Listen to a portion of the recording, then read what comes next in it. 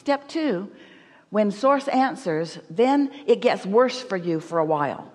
Because when you know what you don't want, and therefore you create what you do want, once what you do want has come out into the light, and once the larger part of you is focused upon what you do want, now the true tug of war begins. Do you understand why?